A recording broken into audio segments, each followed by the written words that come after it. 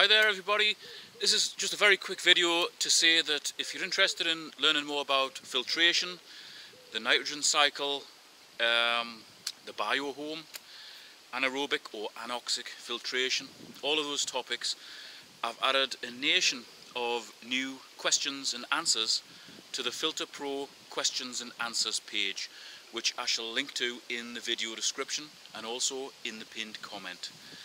I've worked pretty hard and long on that, but there is still a nation of questions and answers that I'm going to be adding to it.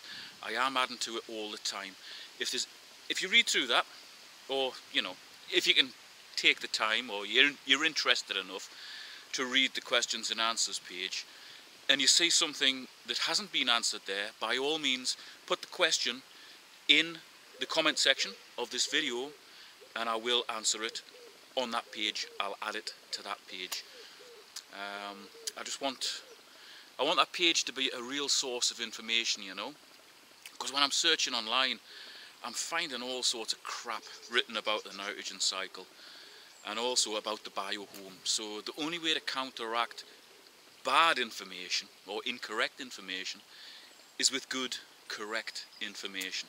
So take a look at that. The new questions and answers are about a quarter of the way down the page, because I have had a Q&A page there for a while, but it only had, I don't know, maybe 10, 15 questions and answers on.